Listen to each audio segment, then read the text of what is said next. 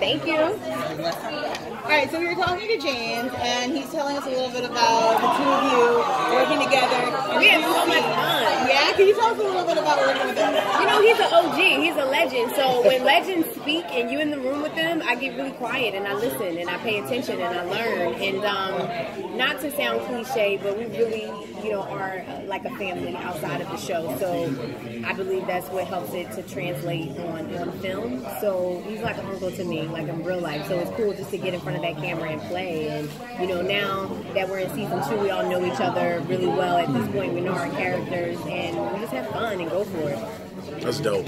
Now, the fact that you are into the superhero realm, yep, but also in this new era where representation is happening heavy.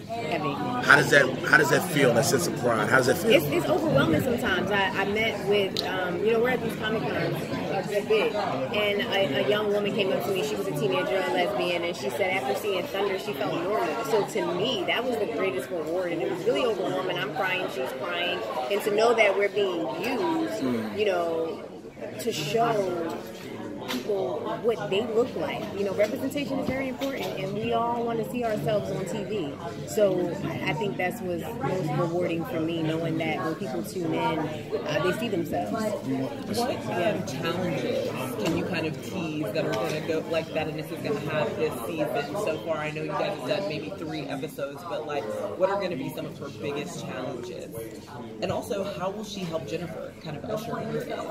Well, she's definitely still trying to help Jennifer understand to embrace her powers, and that this is a God-given gift, and you got to use it to save people who can't save themselves. So they're still kind of butting heads on that, and still trying to convince her that this is what you have to do.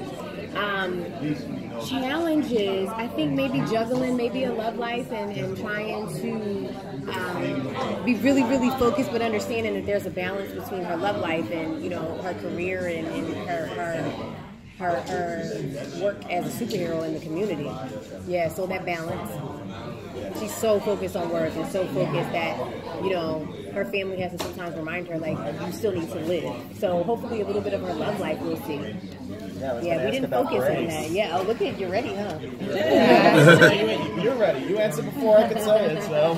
Yeah, I think her love life is something that I would like to see a bit more of, and to see her explore that. Not easy dating people when you're a superhero. You can't tell everybody you're a superhero. You gotta trust them and trust the process. That can get weird. So, yeah. Because like we've seen Anissa in like different little relationships where they haven't lasted. They haven't lasted because people don't understand her and understand, you know, just how focused she is when it comes to that. Like season 1, it was just really all about her powers and understanding how to develop them and grow as a superhero. That love was on the last thing on the list. Okay. She jumps right in as soon as she gets her power. She's ready to go. She's hyped. She's excited. Would you be the same way? If you got those powers, you'd be out there.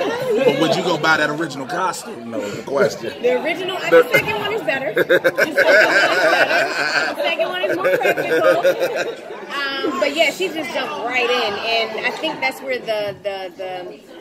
the struggle and the conflict comes in with her and Jennifer. It's just like, wait a minute, like, how you not going to jump right in? Like, this is what we're supposed to be doing, and for her to have you know, different thoughts and feelings about being a superhero, is just like, how can you not want to come hit the streets with me? She doesn't understand. So hopefully we'll see that. That's what I think I'm most excited for, is to see all 3 of us team up. Hopefully we see that this season. So they have like Anissa, who's like really gung-ho working with Gamby, who's like also really gung-ho about getting superheroes out there. Do we have any like cool new gadgets yet? And if you can't talk about those yet, is there a gadget you want Anissa to have? I want to talk to y'all. There is something really cool and new. You got your bike. It's a motorcycle. Or I something. can't give it up. Y'all gotta say y'all gotta say too. It's something really cool. And like her dad. Cool room. Oh, nice. Okay. Nice. All right. Thank you guys so much. I'll give you that. Thank you.